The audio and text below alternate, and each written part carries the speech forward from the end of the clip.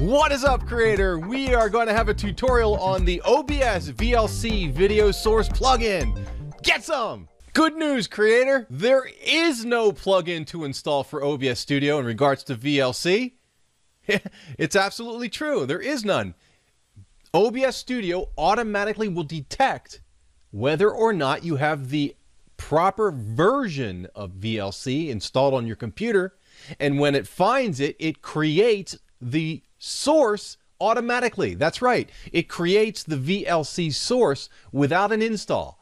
As long as it detects the correct version on your computer, you're good to go. So what is the correct version? Well, you may have VLC on your computer. Actually, I had it on mine and it was not working. And I was like, where's the plugin? I can't find it. I looked high and low on the blue OBS website and I couldn't find it. I'm like, what the heck's going on? And then I realized that I had the 32-bit version on my computer. So I deleted it and installed the 64-bit version, and it all worked out. Let me show you what I'm talking about. Here we are at videoland.org/VLC/download-windows.html. Okay, and here it is. It says VLC for Windows. There's a drop down here, and the third one down says installer for 64-bit version. Okay, so just to be, if you're opening up OBS Studio and you do not see a source like this, so here if I go in here and I hit the plus sign and I select VLC source, if you don't see that in your list, in your source list, that probably means that the version of VLC on your computer is not correct. So uninstall it, install the 64-bit version, restart OBS, that's absolutely crucial, and it will be there. Upon it being there, now you can create streams that are 10 hours long because you can just put all the files that you want to play. Music, videos, and music. That's right, it will cycle through a song and then it'll get to the video and play it automatically. Let me touch on the parameters real quick.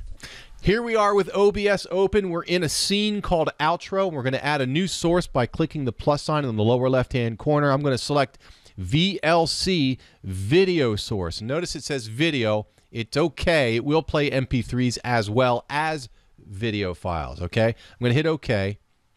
And I'm going to loop the playlist. So it's going to play the songs forever. And it's going to randomly choose the songs in the playlist when it plays them. The visibility behavior, I'm going to select as stop when not visible, but restart when visible. And the reason why I select that is because I don't want the computer to work when it doesn't have to. Okay, I don't want it to have to play videos when nobody's watching the scene. It also makes me wonder why we even have to choose this option, because I don't think anybody would want to choose stop when not visible. You know what I mean?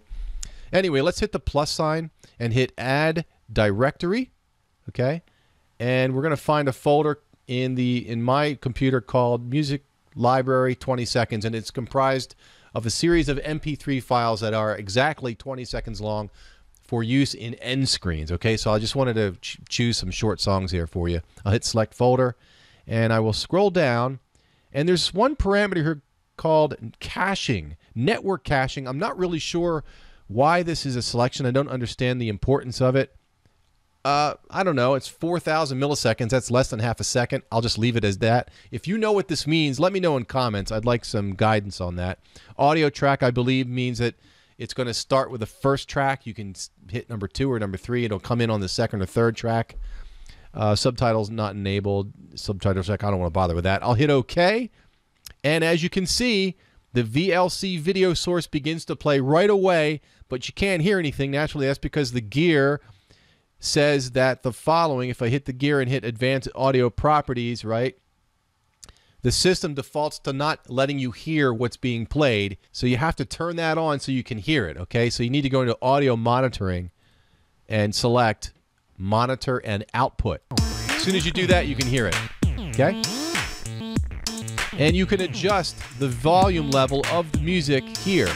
Now, I want to remind you that when you have a lot of these music tracks playing, you better make sure that the volume levels are the same for all your music. Otherwise, one song could be really loud and one song could be too quiet, and that will be problematic when you're playing it to your people during the live stream. Okay, so keep that in mind. If you're interested in some more wicked cool tools that you can download and use for your OBS program, just click this right here and it'll take you to a playlist with a lot of cool stuff. You're gonna love it.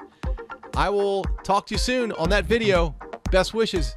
Stay strong and keep fighting. Remember, the struggle is the adventure. That's what makes it fun here. So keep on fighting. I'll talk to you later.